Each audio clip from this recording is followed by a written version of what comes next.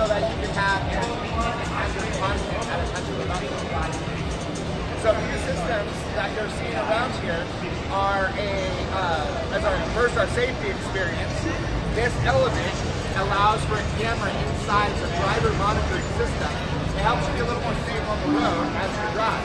As we increase technology in the car, we also want to increase your safety. That's our goal. So that station over there tells you exactly all about that element.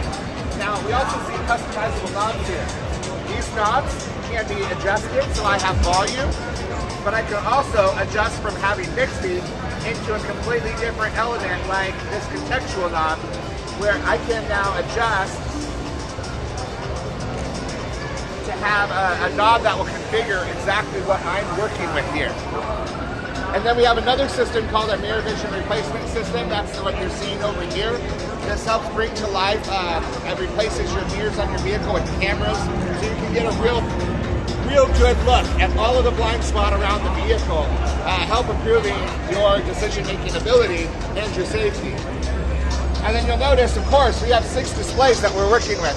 We have the driver cluster, our central information display.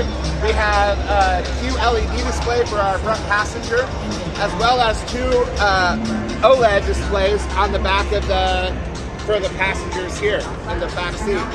This provides entertainment options, as well as provides productivity options to passengers while they're in the vehicle.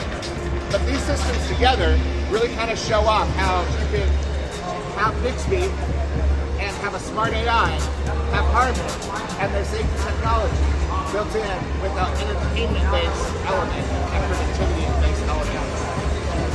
So you can feel free to jump on in.